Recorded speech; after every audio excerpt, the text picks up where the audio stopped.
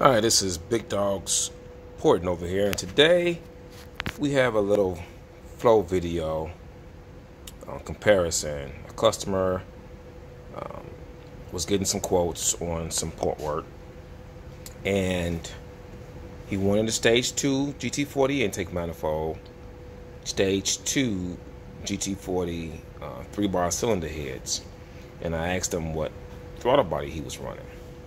And he said a stock throttle body. I asked him what headers he were running, and he said, I believe there were some BBK headers, shorties. So I suggested to him, to make the most out of his combo of ported parts, to go ahead and either send in his stock HO throttle body or upgrade to one of our ported 65mm throttle bodies right here. Also to either send in his BBK shorty headers or upgrade to our ported stainless steel shorty headers. So he's, I guess, went to one of the forums and told the guys what we suggested, and they pretty much laughed at him. Now, this is a good example of why a lot of you guys are underperforming. You have to realize you have to get the air in and the exhaust out.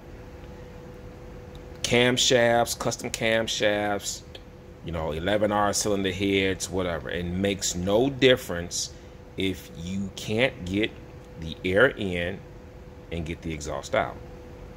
So we're doing this test for him so he can see the huge difference in CFM flow between our ported 65mm, not our ported 75mm. Now we sell the ported stock Ford 65mm, and we also sell brand new ported 75mm throttle bodies.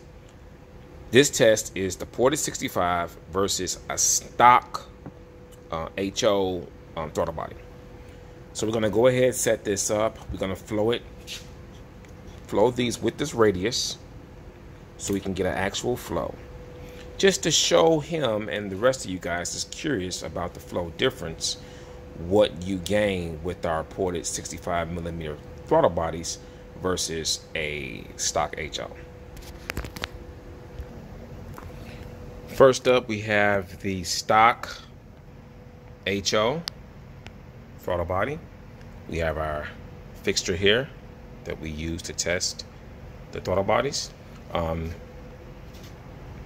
those that don't know, our flow bench takes the flow and calculates it to 28 inches of depression. So this is apples versus apples. Same flow bench. We're going to be using the same fixture, same radius, same everything. So let's see what we have with the stock HO throttle body. So you're looking at about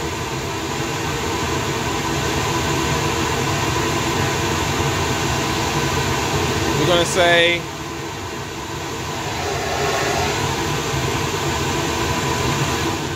say between 620 to 625 CFM.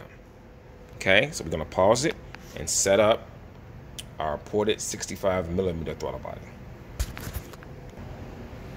We have our ported 65mm throttle body set up, same fixture, same flow radius. Turn it on and see what we have. Looking at about 9.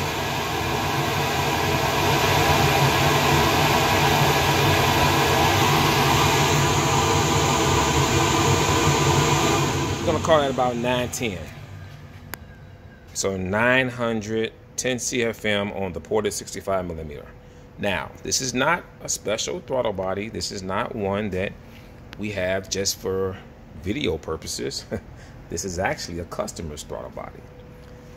Like I said, when we flow test and put these videos up, we're flow testing actual customers' parts. These are customers' parts, not special in-house parts that, you know, we put 1,000 hours worth of porting into just for video purposes. No, these are customers' parts. This is no tricks. This is the radius. This is the fixture. So that's a huge difference. That's a huge difference, and that will show up on the dyno. Once the motor gets to the point where it's ready to rock and roll, here you go. So see you guys at the track.